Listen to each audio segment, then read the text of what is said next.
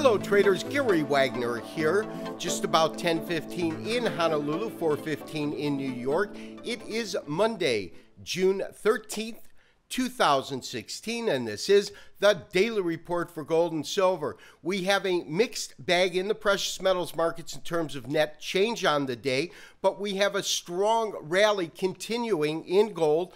Gold closing up about $11 on the day, 1287.10. That is our current print when we look at COMEX.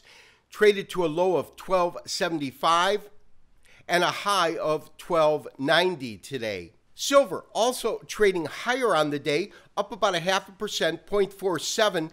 Not nearly the kind of move that we're seeing in gold. Gold having roughly a double percentage gain when we compare it to silver. Nonetheless, we have silver trading well over 17, just under 1750, and it looks like it will settle at around 1740, 1741. No doubt, a very, very strong open when we look at what gold has done today, up 0.87%, almost a full percentage gain.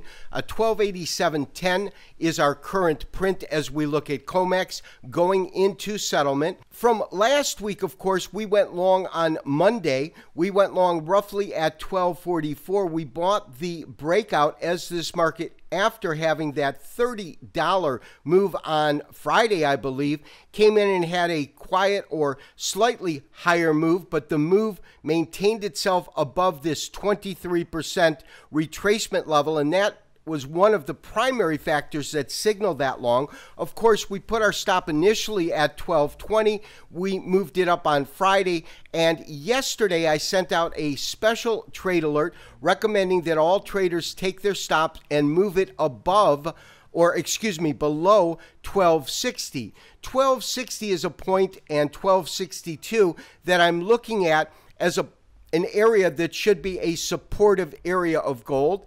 The catch-22, of course, as we trail stops up, is that I want to be able to capture a maximum amount of profit on this trade. We have locked in the profit between 45 and 60, but the market's trading closer to 90. Really, the key is that you want to put your stop typically to the low that it acquired 3 days ago, which still puts us in that 1260 area, but I'm absolutely considering moving it to the low that we saw on Friday, which comes in at around 1268, moving it up another $8. On one hand, I certainly don't want to cut off profits if the market continues to run. However, the high that we hit at 1290 is significant in that it does go into an area of potential resistance. And of course, the area that I'm speaking about in terms of potential resistance is really a band.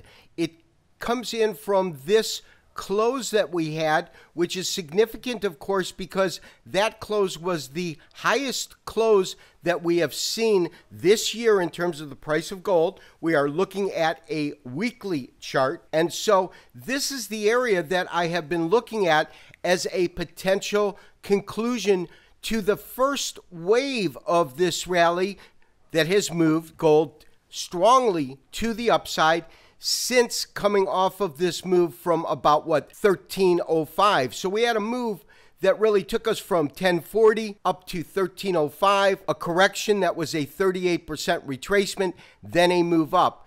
So we could easily find some resistance here, and if we do, traders, I'm still overall extremely bullish on the market, but we might see some sort of pullback, profit taking, or correction. We have tightened our stops, and so that if the market does come down, we'll be part and parcel or part of the group that does pull profits. But traders, you can really see where the number or the high today matches with an area that we could find some resistance, and that is based upon the conclusion of our first wave, which occurred roughly at 1286. The market is trading roughly at that price point. You can see we had a high above it, but we certainly could not take that particular price point out. And so that's another reason that I do believe we could see this market, in fact, find some sort of resistance in this area, and come back down. Irregardless, we're long at 45, and the key right now is to try to maximize the profit on this trade. And we will continue to trail the stops up. Those that believe they're satisfied with profits can go ahead and pull it at any time, of course. But my suggestion is we'll probably move our stop now to about 1268, 1270 to account for the low that we had on Friday. And thereby, if the market continues to track higher, we're in. But if it does back off, it'll knock us out, but it will knock us out with a profit. I will send out a special trade alert to that effect to trail your stop up a little bit tighter, roughly below 1268. This has been Gary Wagner, wishing you, as always, good trading. We'll talk to you tomorrow for another daily update and review. Bye-bye.